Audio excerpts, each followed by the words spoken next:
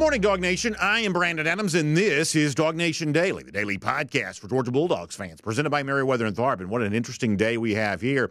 Commitment day has arrived for four-star quarterback Matt Zollers, the guy that a lot of observers in the recruiting world, Georgia fans themselves, really like. It has been, to me, really mysterious to try to figure out exactly what is going to happen with Zollers. Is this Georgia's QB1? Is Georgia Zollers' first choice? And today we're going to try to do what we can to unravel that mystery here a few minutes off the top of the program. Also, by the time we speak again tomorrow, Georgia will have heard some news about another commitment of note. That's the four-star offensive lineman Mason Shorts. We'll talk a little bit about that today on the program too. Terrence Edwards joins us. Great stuff on the very famous photo that he has of Ellis Robinson, the interception from practice. Also, what Kirby Smart had to say about wide receivers. Terrence gives his own thoughts on the Georgia pass-catching target. So we're very, very busy on this day-to-day, recruiting at the forefront. Glad to have you with us for it. It's DawgNation Daily, the daily podcast for Georgia Bulldogs fans, presented by Merriweather and Tharp, and it begins right now. Today's episode of DawgNation Daily is brought to you by Merriweather and Tharp, your source for Georgia divorce. Find them online at theatlantadivorceteam.com.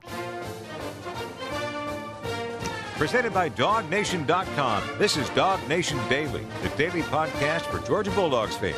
Here's your host, Brandon Adams. I got to tell you, I really love days like today because I would say that today provides us with some honest-to-goodness, genuine mystery. And if you think about it for a moment, and this is not a bad thing, we love this, but it's true, is that the football seasons for Georgia don't really provide the same level of mystery they once did. Like when I was younger, when you were a little bit younger, we would tune in on a Saturday or show up at the stadium on a Saturday just wondering if Georgia would win. Could Georgia beat this team they were playing? Will this be a win? Will this be a loss? Every Saturday had its own degree of mystery kind of baked into the equation.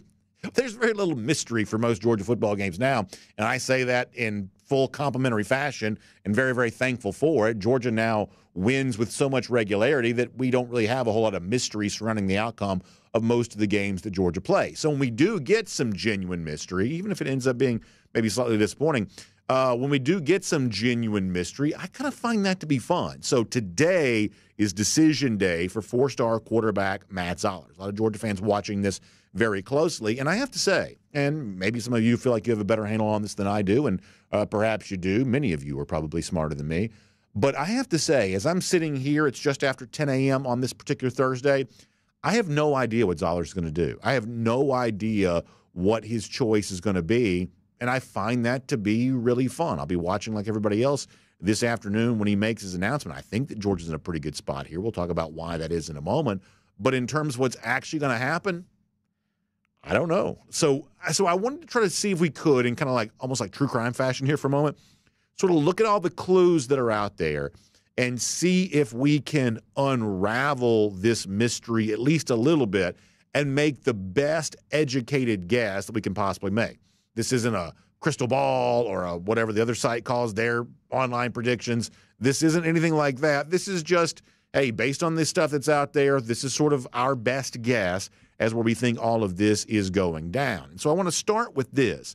This week, I'm always glad to have a guy like Connor Riley, our DawgNation colleague, in these Kirby Smart press conferences because Connor thinks about this kind of stuff sometimes from a big picture perspective, recruiting perspective, and Connor with the forethought that Zollers would be announcing his commitment decision today when Connor had a chance to ask a question of Kirby Smart this week, brought up quarterback recruiting, the role that NIL plays in some of this right now, and just the bigger picture of, what are you looking for when you're looking for a quarterback here right now? Obviously, there's seemingly no rules left in football anymore at all, or certainly in recruiting. One of the rules that we still do have is, coaches can't mention players by name, which is the dumbest thing in the world when they're a recruit. But so Kirby doesn't mention Matt Zollers by name here.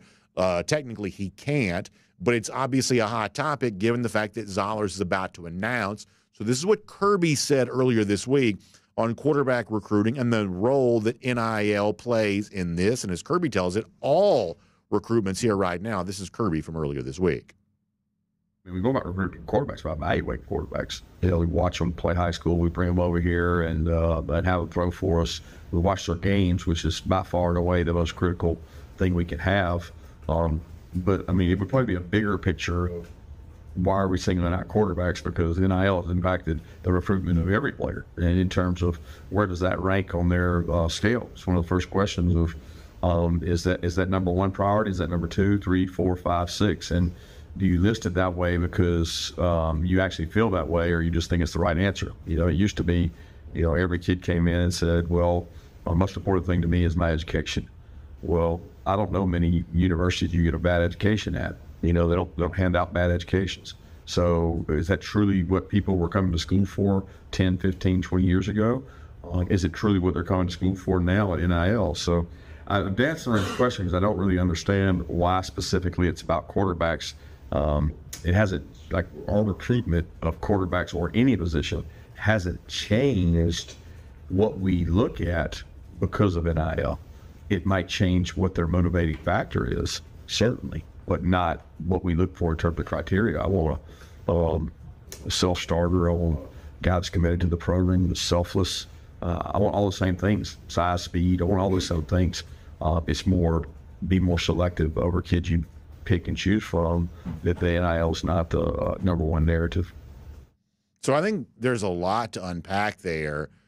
First of all, Kirby says that their overall evaluation of player at the position hasn't really changed. And yet at the end, he also says, listen, basically we're looking for a good fit in the program, that we're looking for someone who fits in well with what it is that we're trying to do. And obviously what's interesting to some Georgia fans about this is the fact that it certainly seems like that Zollers is not the only quarterback that Georgia perhaps might be considering. We know just the other day that Georgia took a commitment from 2026 quarterback Jared Curtis, who's the number one player in the country for that cycle, according to 24/7 Sports. We also know Ryan Montgomery's name has come up, but most prominently, the in-state prospect, the arguably the most talked about recruit of all right now, the 5-star quarterback Julian Juju Lewis. So the assumption that exists on the part of a lot of recruiting observers, Georgia fans, media types, whatever else, is that Georgia is kind of sifting through all of these quarterbacks, looking at who's good on the field and also who's the better fit for the program. And the fact that the timing of all of this, Zollers set to announce today, with Julian Lewis set to take an official visit to Georgia basically a couple of months from now, slightly less than 2 months from now. I think for a lot of people, they find that to be really fascinating. Now, something else that Kirby Smart says in that clip that you just heard, kind of alluding to that at one point in time, players were saying, oh, the main thing to me is what kind of education am I going to get? And Kirby kind of essentially insinuating that maybe when some players were saying that, they didn't always exactly mean it that way. Perhaps that's just sort of what they thought they were supposed to say. And I couldn't help but think about that, given what Jeff Sentell has written at DawgNation.com this week about Matt Zollers. And, when I read this to you, it's not going to be my insinuation that Zollers is somehow not telling the truth, but I do kind of wonder, just given the reality, the landscape that Kirby Smart just described, if this is an example of Zollers perhaps just sort of saying what he thinks maybe he is supposed to say. Let me read this to you. Jeff Sentell, DawgNation.com, a story you can read this week here at the website. Jeff writes that Zollers has told DawgNation that NIL will not be a determining factor in his decision. What will be a factor, Jeff writes, is stability. He wants to play somewhere that he believes the head coach and the offensive coordinator aren't going anywhere anytime soon. Now, the interesting part about the last part of that statement from Jeff is, we played this clip for you the other day. That is almost exactly what Jared Curtis said his reason was for, at the time, somewhat surprisingly committing to UGA. That was his exact reasoning, and he told that to Jeff in an interview that Jeff conducted with Jared up there in Nashville. So it's interesting that in this particular case, Zollers, according to Jeff's own telling, is echoing very much the words of a guy who just committed to Georgia. But the other part of that NIL won't be the determining factor in the decision. Once again, I would never accuse Zollers of not telling the truth, but I do wonder, is he just sort of saying that because that's what he feels like perhaps he's supposed to say? Or maybe it is true that NIL isn't the determining factor in his decision if he chooses Georgia. But we're also led to believe that there's another player on the scene. In fact, you'd probably say that there are, so to speak, 5 hats on the table for Zollers. There's Georgia. There's he just visited Alabama. Maybe they're a hat on the table. You've got the 2 in-state schools. He's hailing from the state of Pennsylvania, the Keystone State as it's known, Penn State and Pitt. He's got, a brother who's a walk-on at Pitt. But the other school here is Missouri. And for all the chatter about Penn State, he just visited there, or whatever else, I think the conventional wisdom among those on the internet who know people who know people who know people is that this is a Georgia and Missouri battle. And as I said before, perhaps if you choose Georgia, given the success that they've had, given in particular the quarterback success they're having right now and what they have with Stetson Bennett prior to that, then maybe you could say that NIL is not a deciding factor. What if you choose Missouri? And I think people take this seriously that today that Missouri might be that choice. This is one of those moments in which I do think that Georgia fans have to be honest. Missouri is a factor in recruitments where NIL is involved. That was true for Williams Nwaneri a year ago. It's probably true for Luther Burden the year before that. Missouri has probably been as aggressive as any state in terms of writing its NIL laws in a way that benefits the program to, use NIL as an inducement and start paying their, soon-to-be players as quickly as possible. This is true for players in-state and also just true, I guess, for players who are, coming to the University of Missouri. Now, at this point in time, there's almost no NIL law or rule left, so I'm not really quite so sure how much that built-in advantage matters anymore, but that is an advantage that Missouri has enjoyed in the past. And, I do think you have to give Missouri some credit for kind of establishing a little bit of a brand that way. For those of you who have ever played like daily fantasy or something like that, are you familiar with the theory of like stars and scrubs? That like if you're trying to build your biggest lineup, there's a theory out there of, okay, if I've got this sort of fictitious fantasy money to build my roster with, let me spend big on a few star players and then just sort of put some scrubs around them in the hopes that some of them play well. It sort of seems like in a roundabout way that's how Missouri goes about its football business there as well. They've got some NIL dollars that they seem to every year throw in the direction of kind of a high-value recruit and sort of hope for the best. And for the most part, it's kind of working, right? I mean, Eli Drinkwitz is on a lot more solid footing in the SEC than a lot of other coaches are. And Missouri was in the top 10 a year ago. They're kind of thought to be sort of a, kind of a sort of dark horse, kind of off-the-radar playoff contender here this year. So some of this is kind of working. In fact, I'll admit this, is that if you go to a website like On3, they cover recruiting, they cover the NIL space, and look at their NIL ranking, something that I don't always put a whole lot of stock and faith in. But if you go there and look at all of that, what you actually see is a quarterback like Brady Cook, which I think to the average person may not be all that well known, maybe in comparison to Carson Beck, who's famous for the Lamborghini and, all the chatter of, perhaps being a first-round pick next year and all that kind of stuff. But if you look at their overall NIL evaluations, and frankly, I don't take all of this all that seriously. I think some of this is grotesquely exaggerated. But nonetheless, Beck comes in at number 10 on On3's NIL valuations with a valuation of $1.5 million. We know that Carson Beck's clearly cashing in on some NIL. We see the examples of that in his life. But shortly and not all that far behind Beck is Brady Cook, although I'd say is overall probably a lot less famous, but his NIL valuation is $1.1 million. He ranks 19th on On3's NIL evaluation rankings list, and I thought it was kind of interesting. Cook is actually ahead of a quarterback like Julian Juju Lewis, who I would say just generates a lot more chatter. That gives you an idea of some of the way in which, Missouri is supposedly, kind of adding some NIL value to the players on its roster. So if you're thinking about Georgia versus Missouri for Matt Zollers today, I do think you have to take the NIL component of the Missouri side of this pretty seriously. And I think that Georgia has learned that in some recruiting battles in the past.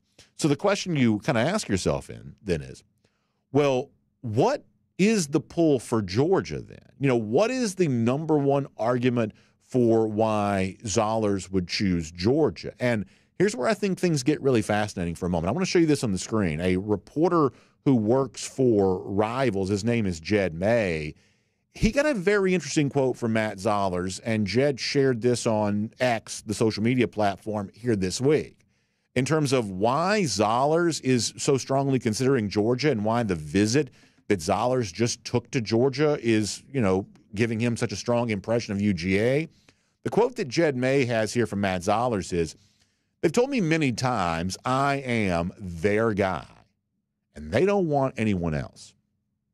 That is an incredibly provocative statement from Matt Zollers in that, as we said a moment ago, the perception that many of us have is that Georgia is currently looking at a lot of different options at the 2025 class. Ryan Montgomery perhaps a little bit, but we've been led to believe Julian Lewis to a huge degree because of just how overall well-known Lewis is as a recruit.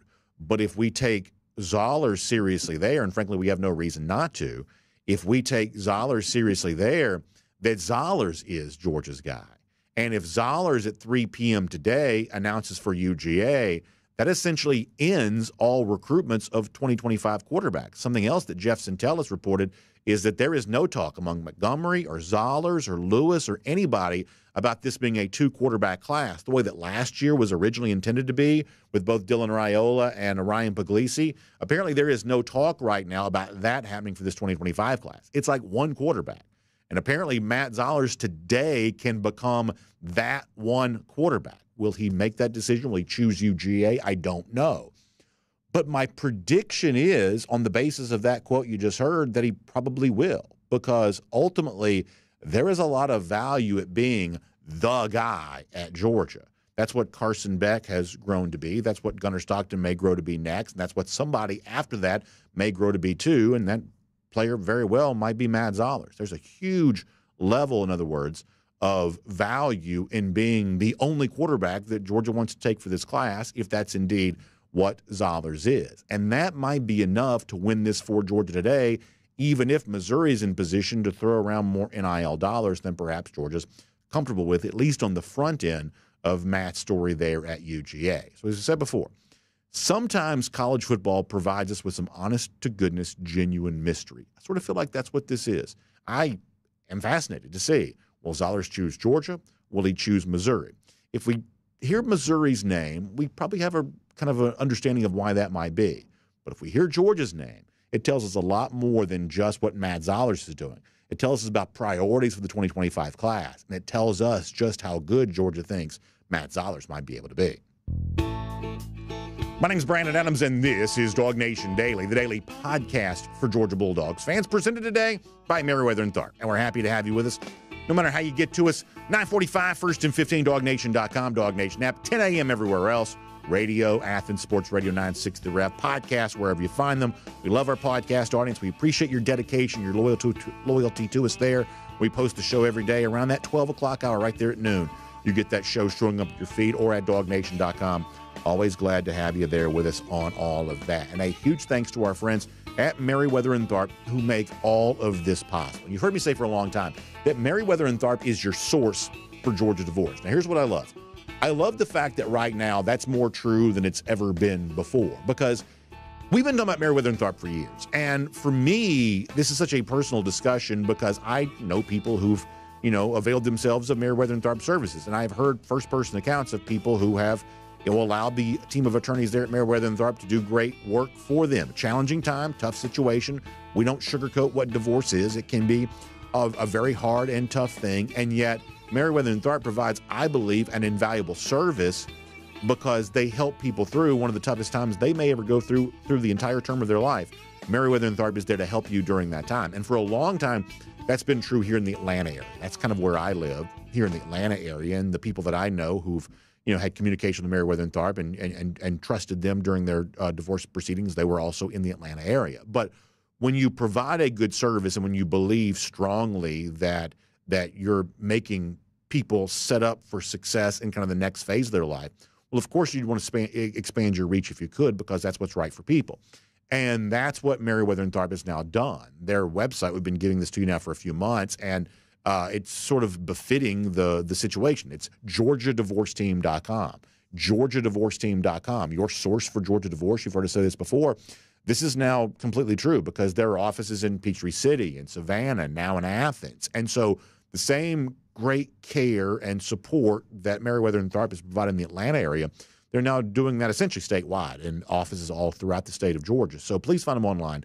If you find yourself in a challenging situation where you feel like divorce is the obvious and unavoidable next step for you, Meriwether and Tharp can educate you about that process. So find them online, GeorgiaDivorceTeam.com. That's GeorgiaDivorceTeam.com. Meriwether and Tharp, your source for Georgia divorce. All right.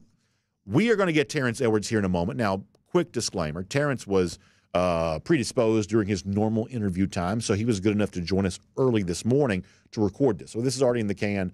Terrence gives you some stuff on Matt Zollers coming up.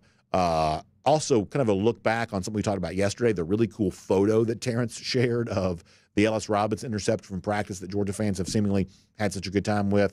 That's good from Terrence. We'll get all of that here coming up in just a little bit. Already in the can. We already know that it's good, so we'll give that to you here coming up in just a little bit. Prior to that, though, we'll go around the doghouse. And we started the show today by talking a lot about one particular recruit, Matt Zollers. He makes his decision announcement 3 p.m. today. By the time many of you listen to the show, by the way, it's kind of a fun thing. We're mostly an on-demand show. Far more people connect with us after the show's been recorded than live. So a lot of you kind of already know the Zollers story, and you'll laugh at me if I got it all wrong. But nonetheless, that's coming up later on this afternoon. But by the time we do the show again on Friday, another major recruit will have announced his decision. That's the 4-star offensive lineman Mason Short. You know the story on Short, one-time Alabama commit, a guy who's been a highly ranked prospect for a very long time. And tomorrow he gets ready to make his choice. And I think this is going to be a fun thing to watch on DawgNation tomorrow morning as we kind of sift through all of this and sort of figure out what that's all about. But there's one aspect, and Jeff Sintel kind of dropped this a little bit for us last week when he was on our program. We'll hear from Jeff again tomorrow. But in terms of like the overall narrative of mysterious recruitments and things that are interesting and what does it all mean, there's one aspect of Mason Short's recruitment, a very important offensive lineman, a guy I think that you really want Georgia to get tomorrow, kind of a potential kind of linchpin centerpiece of Georgia's offensive line recruiting for 2025. There's one part of this that's also really interesting, too. Let me read you again from Jeff Sintel, this DawgNation.com this week, about a pretty abrupt change to the timeline involving Mason Short. Jeff writing that when he was asked about his timelines a week ago, the thinking was he wanted to take all of his official visits and then commit in late June, which has essentially become about the most, normal time for a commitment announcement to take place, that June has become kind of the hot month for all of that. However, Jeff wrote at DawgNation.com this week, while that was the initial plan, Short quickly changed up his process over the last week and has now decided to make his decision this Friday.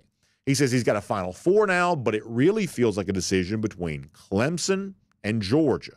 And as Jeff says, Dogs versus Tigers, 2 programs that were going to have beef throughout the entire summer on the recruiting trail for at least 4 big targets. And that starts with Mason Short on Friday. So you'd add probably a Josh Petty to that. You'd certainly add a David Sanders to that. But the first in what could be a series of skirmishes between Georgia and Clemson for offensive line prospects involves Mason Short on Friday. Now, once again, look, my prediction here, maybe it's not a surprise, I'm going to go Georgia on this, and my reason for making that choice is that when Mason Short initially decommitted from Alabama, all of the energy in the early going was about Georgia. Remember the helicopter that right when Saban's retiring and right when all that change is happening, right when Mason Short's, decommitting, I mean, Georgia just goes into fast motion. Kirby Copter's flying out to see him there at his high school. He's taking that visit to Georgia. All of this happening very, very quick at a time when Alabama was trying to, kind of reboot the program with Kalen DeBoer as head coach. Georgia just had its ducks in a row, and they were going after Mason Short hard. My assumption is that's probably enough to win the day for Georgia with Short tomorrow. And, perhaps the acceleration of the commitment announcement is in response to, like, one of the things that Clemson sort of always done is, they're putting pressure on guys to commit and then stop taking visits, right? That's, Clemson, that's their strategy, and I would say at times that strategies work well. They like the sort of shutdown factor of, if you're committed here, you can't go somewhere else. And, they've Dabo Swinney has kind of used that to great effect from time to time. So you almost kind of wonder, well, is the acceleration factor here on this sort of a response to whatever Matt Luke and Dabo Swinney are trying to do with a guy like Short, and this is Georgia's way of perhaps just getting out in front of that, or maybe it's a completely different situation that I'm, kind of reading wrong here. But A, Short's a player that you definitely want as part of this class. B, the fact that Georgia was so responsive so quickly right when Mason decommitted from Alabama, I think that probably means something. If I was making a prediction, and my online prediction is probably not worth all that much, but if I was making an online prediction on this, would probably be for Georgia here. But either way, with 3 p.m. Matt Zollers today, 9 a.m. Mason Short tomorrow, by the time we do DawgNation Daily again on Friday, we will have seen a couple of very compelling commitment announcements being offered, and it'll give us a lot to talk about where things stand for Georgia here in this class of 2025. And that is Around the Doghouse here today on DawgNation Daily, presented by Merriweather and Tharp. Now, for us, it's a Thursday staple. We always talk to Terrence Edwards here on this program. Always a great thing to do. Today, though, a little different than sometimes, in that we did have to pre-record it just before our show began. So on kind of the battle for Matt Zollers and how that kind of factors into what we thought was going to be a battle for Julian Juju Lewis and what comes next, and a really fun follow-up on a behind-the-scenes look at Georgia spring practice. Let's do all of that and more. So there's some wide receiver talk mixed in here as well with Terrence Edwards here today on DawgNation Daily, presented by Merriweather and Tharp. Always glad to have the great former Georgia wide receiver Terrence Edwards on the program today. Terrence also kind enough to join us here a little earlier than normal. He had some business to take care of. And, Terrence, for a lot of Georgia fans, the thing on their mind today is decision day for quarterback Matt Zollers. And we were discussing this, kind of a moment ago that, if it really is sort of a Georgia-Missouri battle, Georgia fans sort of feel like they've been kind of down the road with Missouri before where NIL has been a factor for, like, say, Luther Burden or Williams-Winery. And you kind of wonder, if a quarterback like this were to choose Missouri over Georgia, is that NIL kind of playing a big role all over again? Or, the chance to come be at Georgia and have the success that we've seen Carson Beck enjoy or Stetson Bennett enjoy. When you think about big-time quarterbacks in this day and age, what do you think their thought process is like as they get ready to make a kind of a choice of this magnitude? Well, I think with any big-time athlete right now, if you want the big recruits, I think NIL is always going to play a part in your decision. So I think that's a big part. But then also play style, who could develop you. So I still believe NIL is probably going to weigh heavy, but development, competition, and just being to fit in the right place also should come into play. Yeah, when you use the word competition, that's obviously seemingly a big part of this, too. We know just a few days ago, Georgia got the commitment from Jared Curtis, who's, he is the top quarterback for the class of 2026. So if you're going to be a 2025 quarterback at Georgia, you look at a situation where you expect Hunter Stockton to be here, you expect Ryan Puglisi to be here, you have a guy like Curtis coming in behind you, that if you're going to choose to be a part of the Georgia program, whether it's Zollers or maybe a guy like Julian Lewis or Ryan Montgomery, any other name you might mention here, you are going to have to be pretty comfortable with a quarterback pecking order and a quarterback competition where, probably nothing's promised to you, nothing's guaranteed. You just sort of have to fight for your spot. And that's got to be the kind of thing as a player that you're okay with if you're coming to a place like Georgia right now, correct? I think so. I think Carson is the lead dog and being able to stay and develop. And now look at him, and he's projected probably to be a first-round pick next year. So you don't have to be a day-one starter to be a first-round pick. It's all about your potential. It's all about your skill set. So Carson's going to be a 2-year starter and had an opportunity to be a first-round pick. So we have a guy there who could preach being patient and understanding the long game. So I just love some of these players, just wish they could follow Carson's lead and just understand what a team like Georgia could bring to you if you just stay patient. So I'm very honest about stuff like this. I mean, the guys who are in state, I just sort of feel like I know them better. I've known them longer. I'm a little bit more aware of them. And when it comes to quarterback, Zollers is a guy that I've played catch up on a little bit. And obviously, I have a lot of respect for people who like him a lot. And so that matters to me. But Julian Juju Lewis, the other quarterback, is the guy that I probably feel like I've just sort of known more about and known kind of longer as a recruit. And certainly when you hear some things potentially coming out of the Zollers camp, or the fact that it seems like Georgia stands at the ready to take this commitment today, it sort of sounds like that Georgia would be okay with Zollers instead of Lewis. And perhaps there's a way of interpreting this that Georgia would prefer Zollers to Lewis. There's at least, some belief that might be true there as well. What do you make of that? Now, as it stands right now, Lewis is still technically committed to USC, but he's supposed to take an official visit to Georgia during the summer, and yet you'd be left to wonder what the point of that visit would be if Zollers does commit today. Lewis is a highly touted, a young man that's been famous for a very long time, but maybe not quite making that connection with Georgia if Zollers makes this choice here today. What do you make of what all of this could potentially mean for a guy like Juju, who is as kind of touted as almost any Georgia quarterback probably since Trevor Lawrence? Right. I've known Juju and been around Juju probably since he was 6 or 7 years old. So I know the family very well, know his father, TC. So I could understand them looking around. I could understand their commitment to USC. Lincoln Riley resume speaks for itself. But on the other hand, Kirby Smart and company have to protect the program. Mm-hmm. And if they believe Zollers is on point and it's have the same skill set, have the same potential, then you have to take which one wants to come first. You can't wait on either, in my opinion. You have to protect the program. And if one says they want to come, you have to take them. If you believe both of those guys are transcended or just a quarterback that you could believe that could lead this program or continue to lead this program to the standard that we set. So I'm okay with Kirby and company protecting the program. I'm okay with him they believe both are in the same pecking order. I'm okay with them taking a commitment from one quarterback, even if it's not Juju. We had a good time yesterday with the photo that you shared on social media, and it was actually a great follow-up to the topic that you and I addressed last week, the impression that guys like KJ Bolden, Ellis Robinson made on you when you had a chance to see Georgia practice. And you mentioned in particular a Robinson interception that you described kind of in the mold of something that Champ Bailey would have done. And we saw the picture that you shared on X this week. I think we were all left to confirm, that really does look like something that Champ Bailey, would have done. You were telling me before our interview began that the picture probably doesn't do the actual play itself justice. But, boy, the picture's pretty impressive to see nonetheless. How much fun have you had with the Georgia fans who have seemingly loved this little glimpse at practice and this, five-star freshman who obviously has a lot of, sort of growing expectations here? How much do you love the fact that Georgia fans got such a kick out of the picture that you shared there? Yeah, it's a great picture.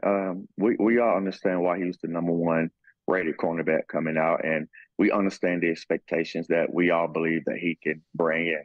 It's a spring practice. It's one play, and a lot of times we get enamored with players that we believe that could be who we think they are. So I'm ready to see him against competition. I'm ready to see him in the spring game. I'm ready to see him against real live competition and see what he's all about. But I believe he's one of the best. I think his talent. He has the potential to be one of the better players to come out of Georgia. Now he just have to showcase it on Saturday. Well, I think the other thing, too, is we kind of live in a day and age in which the transfer portal is a real thing. And, I think there's extra attention paid then to the players that have a chance to make the immediate impact. Because as you know, Terrence, if you don't make the immediate impact in this day and age, who's to say we ever get a chance to see you play? And so in the case of Robinson, I think the other thing that makes him so exciting for Georgia fans right now is the idea that this is one of those guys that you may not have to wait to see, and that one of those players that maybe has an uncertain future because, who knows how he fits into the picture. This is a guy who could be competing for playing time right now. There's obviously a very crowded situation for Georgia at cornerback. Dalen Everett's got a lot of experience. Guys like Daniel Harris and Julian Humphrey obviously returned to Georgia for a reason. They both believe they're starter-level players. We wouldn't certainly argue with them on that. But Robinson is also one of those factors there, too, where you think he might be able to play for Georgia here this season. I think that's another reason that makes this freshman so exciting because of the immediate impact he has a chance to make. Yes, I think he's going to be able to play this year. How much, I don't know because he's so ultra-talented. But that whole group of DBs is ultra-talented. And I can tell you this, watching Darryl Harris, right? That's Daniel Harris, Daniel Harris. Daniel Harrison. He changed his number to number 7, and he looked just like Trayvon Diggs out there to me, like big, long, and he just looked the part. So we have a really, really good group of DBs. So it's just excited to see what those guys could do when the real bullets is flying. So I'm excited for all of them, but Robson, he's too talented to keep off the field. So I'm sure he'll be able to play in some sub packages, and I'm sure he'll definitely be on the special team.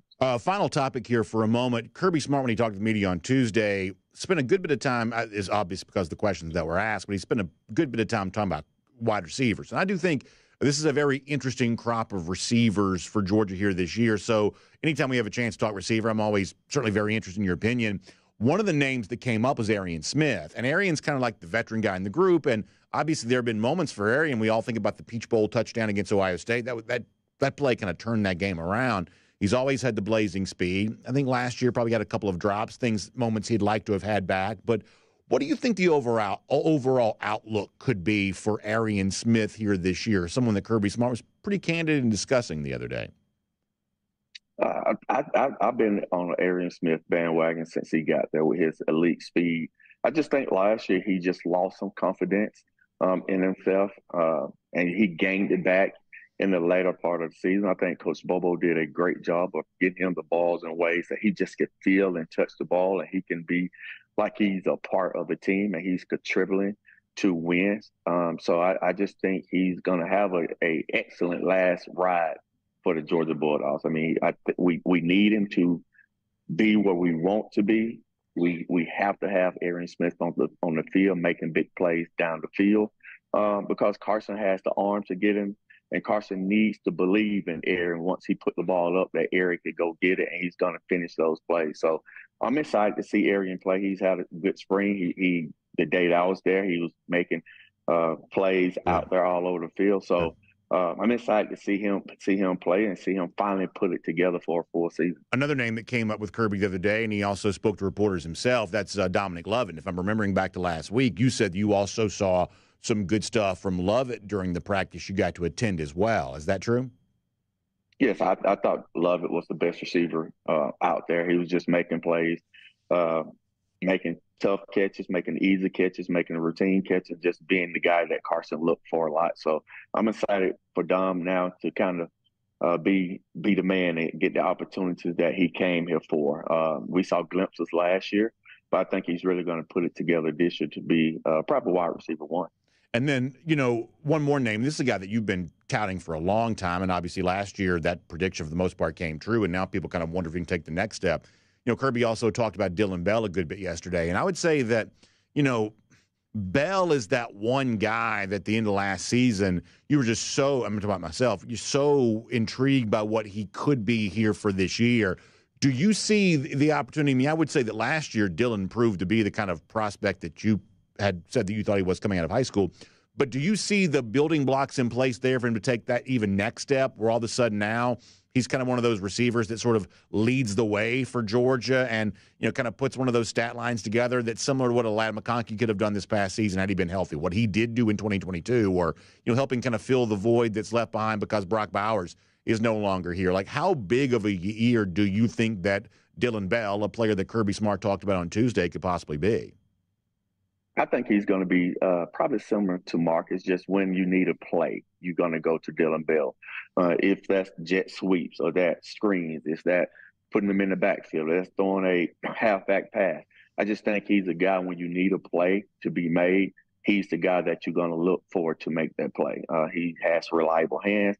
He has the body to absorb all type of tackles that you could put him in all type of situations because he's a hard-nosed football player. So I'm just looking for him to be that guy, kind of the glue guy to do it all. If it have to go in there and block a linebacker on the screen, he's going to be that guy that does those things a la Marcus.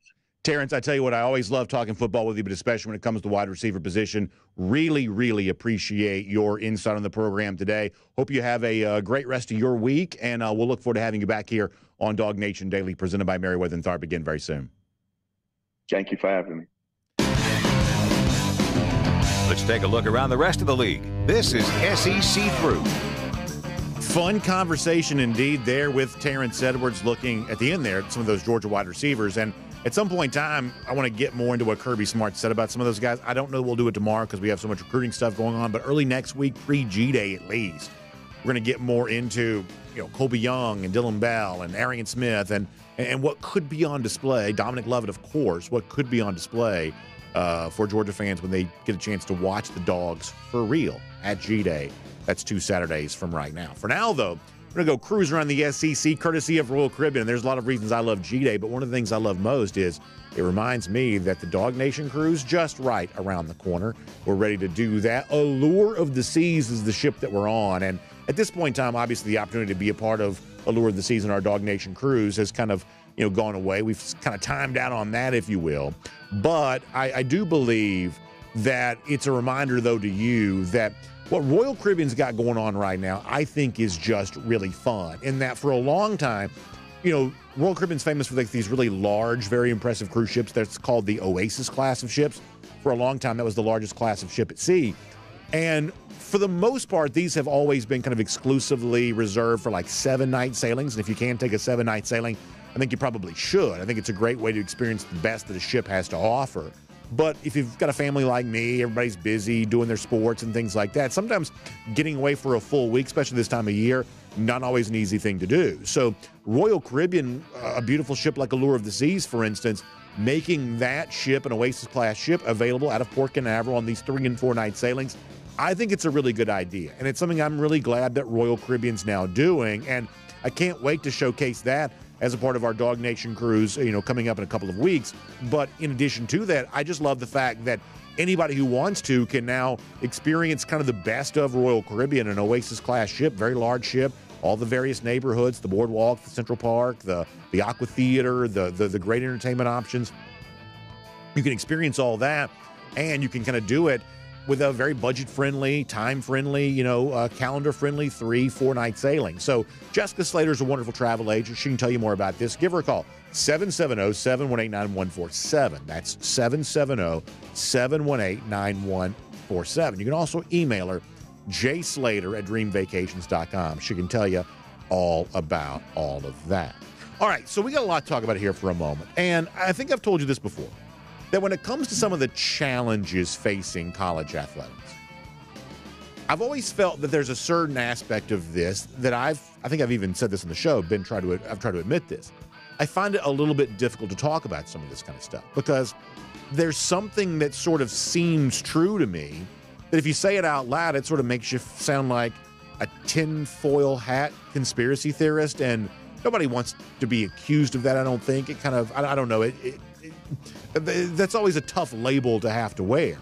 But at the same time, when you watch some of the things playing out with, college athletics, somehow out of nowhere, it just seems like there's like all this lawfare being like waged against college football and college athletics in general. And the sense that you have is, well, gosh, it just seems like somebody somewhere, some powerful people don't want college football to exist anymore the way that we've always seen it exist and the way that so many of us have chose to enjoy it. It seems like there's a group of people somewhere, a they somewhere, and they, air quotes around they don't like college football and they want it to go away. Well, here's what I'm here to tell you, is that I think now that idea that there are powerful people somewhere that would like to kind of end college football as we know it, that idea is no longer a conspiracy theory. That idea is now out in the open, in print, for everyone to read. There was a very interesting story published at The Athletic yesterday. Andrew Marchand, longtime business reporter, Stuart Mandel, longtime COVID panic porn peddler, but they team up together to talk about what they describe as the institution of a college football super league. 80 teams coming together, essentially ending conferences as we know them, ending almost anything that sort of feels like the kind of tradition of college football, essentially a much larger version of how the NFL basically functions. You'd have promotion and relegation, which some of the European cosplay folks just love. Just this idea, very big idea, that's essentially an end to college football as we have known it and a replacement with something brand new. And I think the most important part of the story from The Athletic here, there are some very serious people who are involved in this idea of replacing the traditional college football model with a so-called super league that would have collective bargaining and, players essentially treated as employees and, ownership up for stake with capital investment being involved and things like that. So here's how the Athletic describes the sort of, collection of about 20 important people who are coming together on this. It's several college presidents. It's Roger Goodell's primary lieutenant at the NFL and some of sports' top executives. They've devised a plan called the so-called Super League to completely transform college football. It's called the College Sports Tomorrow. That's the name of the group. And so you got, those guys. The academic people involved here is a guy named Kent Syverud, I believe you pronounce that. That's the chancellor of Syracuse. Gordon G., you'll remember him. He was at Vanderbilt at one point in time. He always wears a bow tie. He was at Ohio State. Now he's at West Virginia. He's the president there. He's involved in this too. So I don't know that I take this seriously as something that's going to happen, because when you look at the actual college folks involved, the dude from Syracuse is a total nobody. Nobody knows who that is. Gordon G. is a little bit embattled. He got a vote of no confidence recently from his university at West Virginia. It seems like he's probably on his way out as university president there. So, it's fairly low rungs of the academic ladder in terms of who's supporting this. It doesn't necessarily seem like any of the big boys from the big leagues, certainly SEC, Big Ten, they're all that involved in this here right now. But I do believe you ought to take it at least somewhat seriously that now we see out in the open that all of the lawsuits, because that's what keeps getting mentioned in this story over and over again, the lawsuits, the fact that there's even more, lawfare coming against college athletics with there's a suit out there about back pay for previous college athletes. They might get some NIL money, and it just seems like why is all of this legal stuff happening, and why all of a sudden is there such a concerted effort, as I said before, seemingly anyway, to end college athletics as we've known it? Well, now is because there are a group of people essentially, the bottom line overall takeaway from the story at The Athletic, and it's a subscription article, but if you are subscribed, you ought to read it. The bottom line is there's a group of people, think about sort of capital investment, type people, hedge fund type people. They essentially want to buy college football. And they are, I would say, using the legal process and the long losing streak that college athletics, the NCAA, is having here in the courtrooms as a way of devaluing the price so it can be more easily purchased. And this is a real thing that's attempting to happen. Now, I don't necessarily believe this, as it's described, is likely to happen, but it is now out in the open that there are some people who want to replace college football with something else, and the thing they replace it with, they want to own. And I do believe you ought to take that somewhat seriously. Now, on a much lighter note, our friends over 24/7 Sports, Brad Crawford was the writer, looking at the top rivalries in all of college athletics. And this always kind of brings out something in me where I feel like when it comes to rivalries in college athletics, I feel like we don't always define what a rivalry is the proper way. And to me, the thing that makes a rivalry great is not always the prestige of the rivalry. Think about Ohio State and Michigan. That was the rivalry that came in number one, according to Brad Crawford, 24/7 Sports. We don't dispute that's a big-time rivalry, and obviously it's taken on more meaning in recent years because Ohio State can't win it, and Michigan has used success in that rivalry as a springboard to winning this year's national championship. So that's clearly a very prestigious rivalry. We would say that prestige is not always the best way to judge a rivalry. Like a rivalry that Crawford from 24/7 Sports had near the bottom part of the top 10 was the Egg Bowl between Ole Miss and Mississippi State. But if you've ever tuned in on a Thanksgiving night to watch that game, and of course you have, if you've ever tuned in to watch that, one thing you know is there are two teams in America that hate each other more than those two teams do.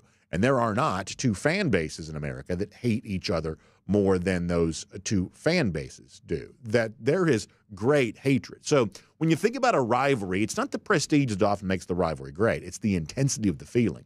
And we'd say for the Egg Bowl, there is no more intense rivalry than that. I'll also mention this. So Georgia-Florida came in at number 5 or so on the list, kind of right there in the middle of the top 10. I don't have it pulled up in front of me right now, but it's kind of like right there in the middle of the top 10. And I couldn't help but think, it wasn't that long ago, and we talked about this on the show. Paul Feinbaum was going around saying that Georgia-Florida was the biggest rival in the SEC. Others have sort of echoed a similar thing here, that there was a real intensity to that rivalry when Dan Mullen was there. We don't like Dan Mullen. The one thing that Dan Mullen did do well was he created a lot of intensity around the Georgia-Florida rivalry. And for a while, I think a lot of us, based on what people kind of outside the bubble of DawgNation were saying, a lot of us felt like Georgia-Florida is like one of the biggest rivalries there was. Like Billy Napier has completely trampled all of that. All of a sudden now, Georgia-Florida as a rivalry is sort of recessing back to the middle of the pack again. Like, to give you an idea of just how much of a non-entity Napier's turned out to be, the fact that the Georgia-Florida rivalry is suffering because of that, the fact that Georgia's dominance in that series is so we began the show by talking about the lack of mystery sometimes for Georgia games. The complete absence of mystery around who's going to win Georgia-Florida has essentially made it disappear as a rivalry. And for that, Billy Napier wears a great deal of shame. But Georgia-Florida no longer ranked up near the very top of rivalries, at least according to one dude from 24/7 Sports. Now, speaking of Florida, one final story here. So Graham Mertz, speaking of Paul Feinbaum there as well, Graham Mertz was on the Feinbaum show this week, and I thought he gave a pretty honest answer about the fact that Florida this year is playing such a difficult schedule. And we've said before that we think, you make a case this may be, one of the most difficult schedules that any team's ever played. And that's real. And I think that Billy Napier is likely to be fired because of it. I believe there's a chance that Napier may have been fired before this past, at the end of last season, if not for the fact they'd be throwing a new coach to the Wolves with a schedule such as this. But what Mertz said is that it's creating an extra sense of urgency for them because they know how tough the schedule is going to be, and that's why you come to the SEC and all of that, which I think is probably a fine answer. And we talked yesterday about DJ Lagway a little bit. I do think the comparison between Mertz, who last year for Florida really wasn't terrible. He didn't have a terrible year. Florida was obviously awful, but, Mertz wasn't terrible. Mertz's ability to hold off DJ Lagway, who's, kind of an emerging quarterback, an exciting prospect, that's probably a pretty interesting storyline for Florida to the extent they're capable of having any success possible. But in addition to that, we've said before that where the Florida schedule really gets tough is in like November, starting with Georgia, ending with Florida State, bunch of tough games in between. It's a November, not a November to remember. It'll be a November to forget. I can promise you that for the Gators, lousy, stinking Gators. So the question is, can they do something early season to sort of stave off a total disaster? For instance, they've got a game against Texas A&M. They seem like they play Texas A&M almost every year, it seems like, weirdly enough. A&M's season win projection right now is 8.5. They're, kind of in the upper half of the SEC, almost the upper third of the SEC in terms of season win projections. That's not an easy game for Florida. They'll be an underdog in that game. Could they find a way to steal a game like that? They've got Miami. Once again, Miami probably on paper better than Florida, but not an unwinnable game if you're the lousy, stinking Gators. Can you find a way to at least give yourself that, to sort of save some face moving to that tough stretch? They got Kentucky coming up there as well. Do you realize this? Kentucky has beaten Florida in football 3 years in a row. That all of a sudden now, that's the kind of game that at one point in time, Florida had like a 30-game winning streak against the Wildcats, and now that winning streak, at least for the brief period of time, has been reversed. That's one of those games. It's like, you can't give that away knowing everything you've got to play in November. So tricky stretch coming up for the Florida Gators here this season. Graham Mertz says they're motivated by that. They better be. Otherwise, it's going to be a total disaster, and we'll make that cruising around the SEC courtesy of Royal Caribbean. Oh, and by the way, before we wrap up today, let me also give a great shout-out here. Our friends at Precision Garage Door. I love what they're doing for people in our audience because one of the nicest things you can do as a neighbor is not have one of those garage doors that goes when you're trying to lower it. And so if you want to make sure your garage door is humming the way that it's supposed to, that's what Precision Garage Door can do for you. They've got a 5-star reputation for service they earn over and over again each and every day. Phones answer 24/7. You can always get in touch with a garage door replacement or repair specialist whenever that need arises for you. So if you just need a simple repair or if you need something a little bit more substantial, DawgNation's choice on all of this to get the job done for you are our friends at Precision Garage Door. And there's a $29 service fee that's always going to be waived anytime you get some repair work done. So that's one of the ways they take good care of you. So I want you to find them online. It's a neighborly company helping you be a good neighbor with a great-looking garage door right there in your own neighborhoods. It's PrecisionGarageDoorGeorgia.com. One more time to get a quote today, PrecisionGarageDoorGeorgia.com. So when we first started the idea of doing a show, DawgNation Daily, presented by Merriweather and Tharp, like one of the ideas that I had is, I'd love to be able to keep people company when they're out there taking care of business, getting work done, or they're exercising, doing things like that. I'd love to be able to join them, accompany them, and kind of help people from getting too bored or whatever. Just give people a chance to do what they're doing and kind of, keep them company while they're doing that. And there's nothing more gratifying for me all these years later when I see examples of just how true that really is. In fact, our golden shoe today. So John McKay was kind enough to share this with me. Here's a photo from my run today, 3.18 miles, listening to today's episode of DawgNation Daily. So, John, first of all, congratulations on a great run. Love to see you there in the Georgia gear there, too. And thank you so much for taking us with you on that journey. It makes me feel like I got a little exercise, too, which is never a bad thing. So, John, great job. Golden shoe coming your way. Lousy, stinking Gators. Motivated by a tough schedule? Well, here's some motivation for you, too. It's been 1,244 days since you've beaten Georgia. That is our Gator Hater Updater, and that is why you are lousy, stinking Gators. We'll see all of you back here tomorrow, perhaps with some commitments to discuss. DawgNation Daily, presented by Meriwether and Tharp. We'll look forward to talking to you then. And on video, time now for the R.S. Andrews Cool Down. R.S. Andrews, the one you turn to for your air conditioning, heating, plumbing, and electric needs. They show up on time. They do the work that's promised, the price that's promised. You can trust them on all of that. By now, y'all sort of know the drill. If it's good news later on this afternoon, we could be back on video again maybe to talk about that. We may have a little bit more substantial coverage of Mason Short tomorrow morning. All of this still very much just kind of in the discussion phase here right now, but you never know. You never know how it could possibly play out. So let me go to Facebook first today. We'll get a few comments over there, and I'll go around the rest of the comment sections there too. And if you got some thoughts on what Zollers is going to do, what Short will do tomorrow morning, you want to talk about the Super League? We can do that there as well. Anything you want to do, we're able to do all of that with you. All right, let's Mike Mazzell says, what are our chances of getting him? I believe that's in reference to Zollers. I think that Georgia's got a very good chance. I would say that my pick would be that it would choose Georgia here today, but perhaps that's based more on just a hunch than anything else. Jacob O'Neill says, I do so many exercises, I reward myself with a cruise. Yeah. In a roundabout way, maybe so. I actually do. I believe you'd never tell from looking at me, but I do exercise fairly frequently. Imagine how bad I'd look if I didn't. I guess that's the the takeaway there. Let's see what else. William Camacho, and this is true words have never been spoken. He says, as long as the offense averages 44 points a game, defense gives up under 10, he says nobody's going to beat us. I'd say that's probably true. I'd say that's true. Rhodey Williams says that Georgia's got so much talent, we just got to find a way to get them all on the field. And that's always the trick, right? It's like, how do you utilize the weapons that you have, and how do you make sure that, one football, only one guy can touch it at a time? How do you make sure the right guys are touching it? Rhodey, I think you're right about that. Let's see what else going on here today.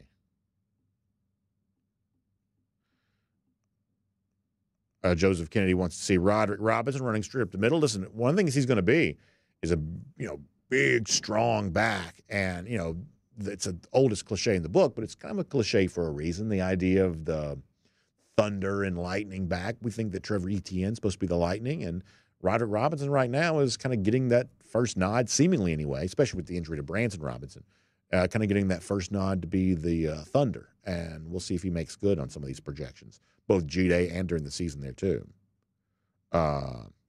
Denise Loper, really excited about Jared Wilson. Yeah, one of the most fun things of the spring thus far has been the really complimentary words thrown in the direction of Wilson, because I got to tell you, it is not easy replacing a guy like Cedric Van Pran, who was, it's kind of funny, Van Pran will only be like a mid-round draft pick probably, but when it comes to kind of bulletproof draft profile, like Cedric Van Pran is not going to let anybody down. He's going to be a, I don't know, multi-year starter in the NFL. He's about as sure thing as you can get. It makes you kind of wonder, well, why are you going to draft him so late if you feel so certain about his ability to be a contributing player?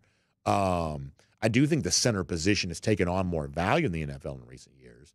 And I think it's a reminder to Georgia that, replacing Van Pran is difficult because of who he was as a player and as a man, but also the center position is just a really important bedrock for the continuity on your offensive line. So tough job awaiting Jared Wilson. So the fact that we're hearing so many good things about Wilson, those are not empty, hollow statements. That's a really important thing for a player that really matters. David West checking in. Glad to have you here, David. Jacob O'Neill says a little chilly in southeast Georgia. Yeah, I wore the sweatshirt yesterday. It's actually probably a little warmer yesterday than I thought it was going to be. Today, you get that little bit of chill in the wind. So, you know, you're not quite full-fledged spring yet, I don't guess. You always have that little, you know, last stand for winter at some point in time. Ulysses Dunnings, is it Miriam's birthday today? Happy birthday, Miriam. Thank you, Ulysses. I appreciate that. And happy birthday to Miriam. Good stuff. David Wayne Carroll says, our defensive secondary is going to be one of the best in the nation. I certainly believe that's the case. I do. I believe you're probably right about that. Online prediction for Zollers to Missouri. So there you go. It's the Steve Wiltfong dude, respected reporter. Usually he's not guessing. So if that's the case, then perhaps some of the stuff we suggested earlier may be the reason why. So there you go. Wayne Folan. But we hadn't seen Wayne in a little while. Good to see him. Wayne's up in Pennsylvania. So, you know, Pennsylvania quarterback decision later on, that brings Wayne out. Good to see Wayne here today. A very nice thing. Boy, we've had a lot of blasts from the past here lately. Andy Gilly says, but the Eagles get Cedric Von Braun Granger. Yeah, that sort of feels like them, right? And plus, Kelsey just retired too, right? So you got that going on.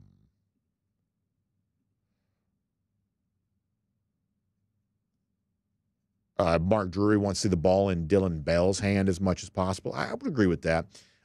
I really grew to like Dylan Bell a lot last year. Really did. Especially late season. I thought he really came on. Yeah, so I'm a little disappointed about, I mean, I'm certainly not waving the white flag here, but and there's obviously a lot of moving pieces for Georgia when it comes to quarterback. But you know, when big names start making their online predictions, they're typically doing that because of it's sort of Martha Stewart style inside information usually. Let's see what else. Let me go over to YouTube for a moment. See how those folks over there are doing. On the YouTube side of things,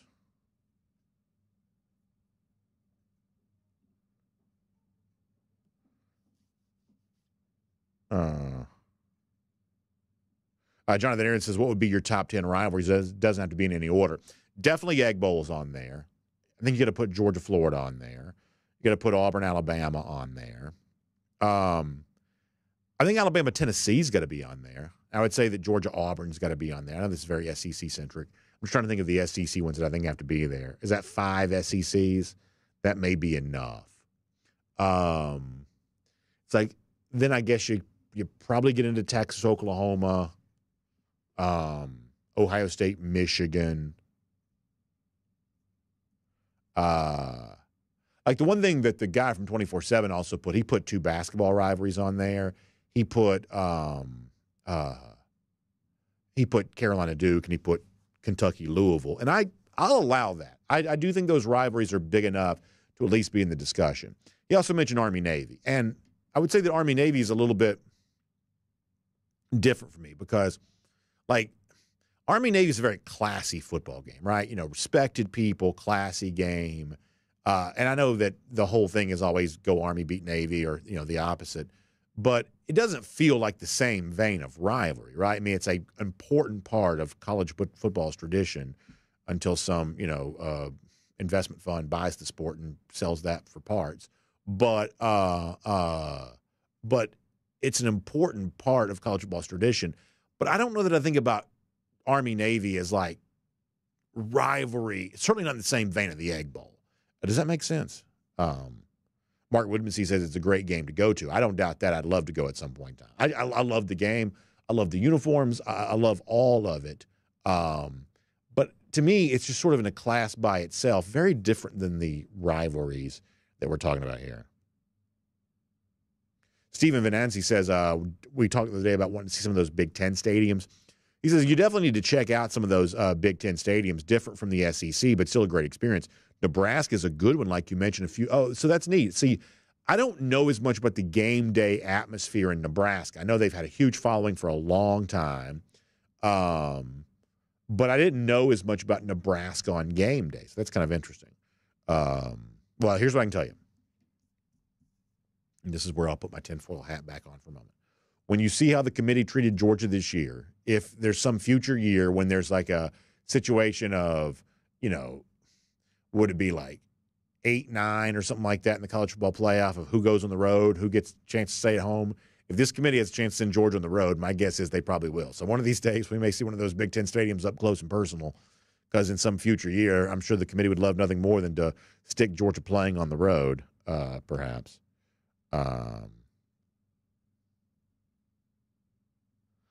Paul Moon says, your biggest rival in high school football, IMG Academy and Bishop Sycamore. Did they ever make that Bishop Sycamore documentary? Did they ever make that?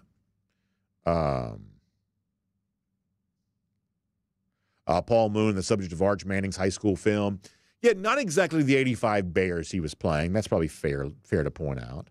But that also doesn't mean that he's a bad player either. But yeah, not the greatest of the competition.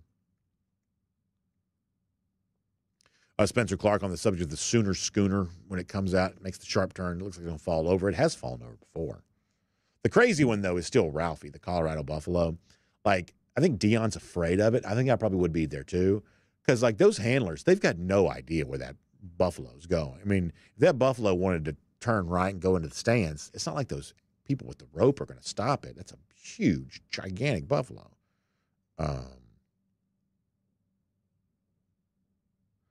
Let's see what else. G. Grace going in on one of the national sites. Let's see what else. We're going to wrap up here in a few minutes.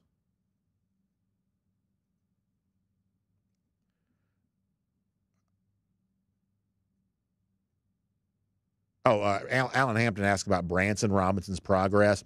So the only thing I know is that everybody that I've talked to who knows more about both football and medical stuff than I do, everybody seems to believe this is a long process. And it's not because, something's wrong with Branson or he'll never be a great football player again. It's just a tough injury. And so I don't really, when you hear me talk about running backs right now, and I feel like I say this a lot, but I'm going to give the disclaimer here again.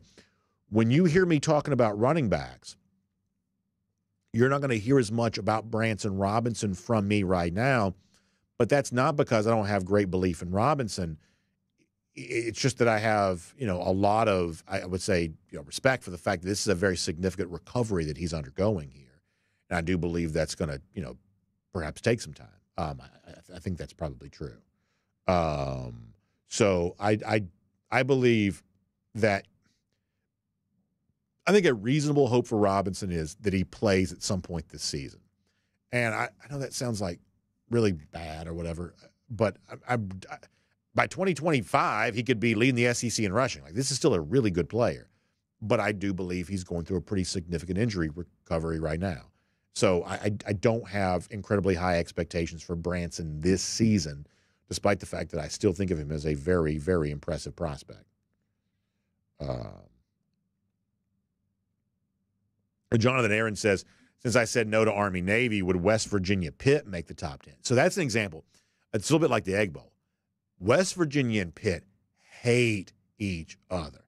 Hate each other. They hate each other. That's the kind of rival that I love. That's sort of like, Jerry Springer style, just throwing hands. By the way, y'all see the hockey fight the other night, like right from the opening face-off. Pretty wild to see. But yeah, West Virginia and Pitt, the backyard brawl, they hate each other. That's a good one. All right. Last comment. Let me go back to DawgNation.com for a moment. Hunker Down 93 wants to see some big things Moscow dealt during the spring game. I think that's a good thing to look forward to seeing, and I hope you're right about that there as well. BMAC says you want to have the running back the defense does not want to tackle in the second half, and maybe that's what Roderick Robbins gets a chance to be here this year.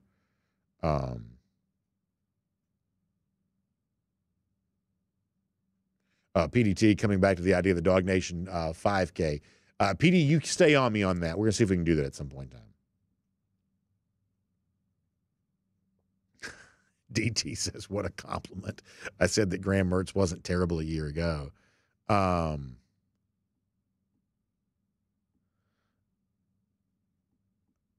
us see what else. K-Dog checking here today. Good to see that.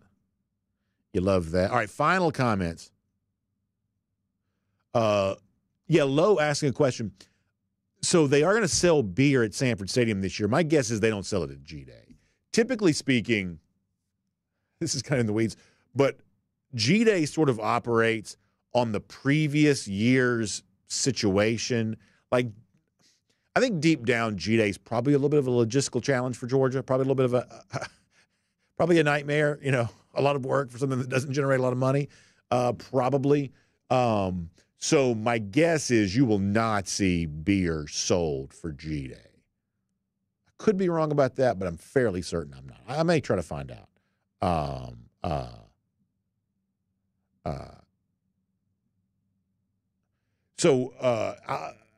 But I'm guessing that's probably not. PDT on the subject of WrestleMania, Cody Rhodes is in the main event, and Cody's got the bloodline coming after him, and PD was talking about the idea of possible run-ins. He says JMF. You mean MJF, Maxwell Jacob Friedman? That if he went to the WWE, that'd be huge. That'd be awesome, PD. If he went to the WWE, that'd be amazing. Because he's probably the best bad guy in the business right now. Let's see anything else before we go. Back on YouTube here for a moment. Stick D says the best rivalry is Jay Shipes versus G Grace, which is funny. Oh, yeah, about this, Jonathan Aaron mentioning Stephon Diggs going to the Texans. So, I like making predictions like anybody else does. And obviously, my ego wants me to get predictions right. But sometimes I'm really fascinated when I get a prediction wrong. And I didn't think that C.J. Stroud was a special quarterback. I mean, he obviously had a great game against Georgia, but most Ohio State fans will tell you he didn't really play that way at times in 2022. They almost wish that he would have played more like that throughout the season.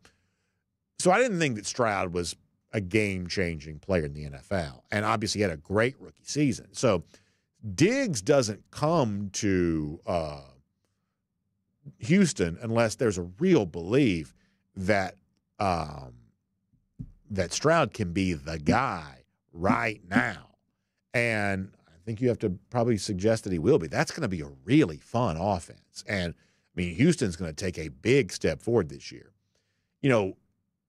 Buffalo is also an example of, and I am exhausting my NFL knowledge, I can promise, over the course of this, 30 or 40 seconds of conversation. But Buffalo is an example of just how quick these windows can close if you're not careful.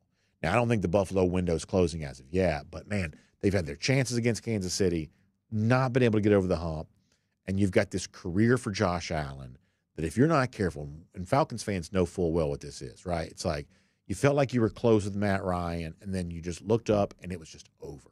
And Ryan was old, and he was overpaid, and Julio Jones was just a salary cap travesty, and you're like, what happened? How did all this end so fast? And in Buffalo, if you're not careful, that's the case too. So, there's some people that seem to believe that Allen wanted Diggs out. Well, you better hope you know what you're doing because, I mean, these primes of NFL careers, it's the oldest cliche in the world, but NFL not for long. They don't last forever. And so Houston right now looks like a team on the rise. Buffalo is trying, I would say, desperately not to see that Josh Allen window close here with nothing but heartache and desperation because of not being able to get over Patrick Mahomes. So, yeah, pretty fascinating. Lance D says, will Diggs blow up the locker room if he doesn't get enough catches? He's been traded twice now. Yeah, I mean, there is something to that when, a player of this caliber has been moved a couple of times. You'd be well within your rights to read something in on that. D-Mart also says that he thinks that Buffalo is cooked. The hourglass runs out eventually. It does for every era, so to speak. Rhodey Williams also picking the Georgia-Clemson game. He says it's going to be over, in the third quarter, basically, Georgia asserting its dominance. You certainly love that. All right. We have got to go. Y'all check out RS Andrews online, rsandrews.com. Air conditioning, heating, plumbing, electric needs. They show up on time.